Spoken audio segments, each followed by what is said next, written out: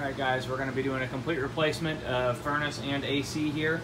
I'll size the return properly. What we'll do over here with our gas line is to code.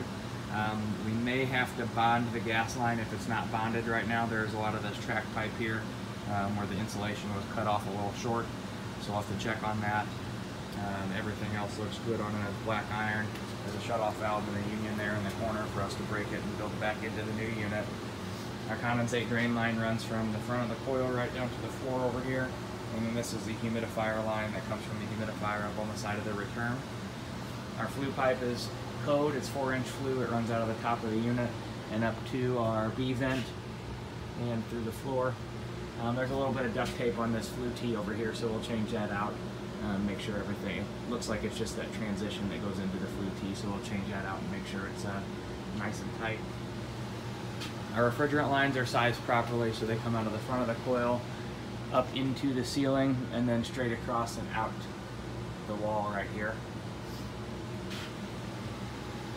Take our return on the other side.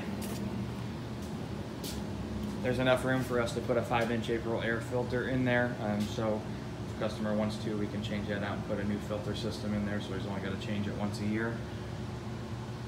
And then our humidifier, it's currently a bypass humidifier, so we'll actually flip it around so it's installed properly with the humidifier on the supply side instead of the return side. Here's our breaker panel. We got a PowerMaster load center. It's by Eaton.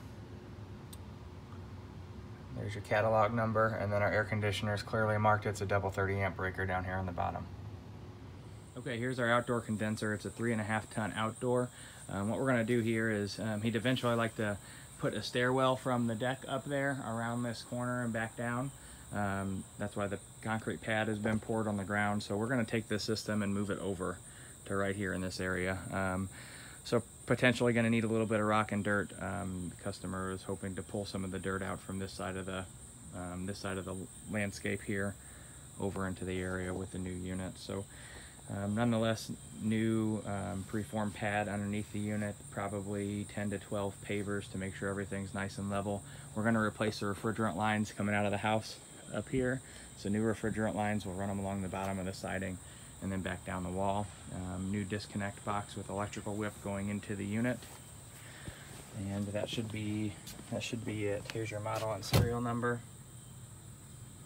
And then as far as access goes, you'll be able to bring the equipment down over here on the side of the house, and you'll have parking on the street. Everything is walkout, so everything can come down the backyard and into the basement.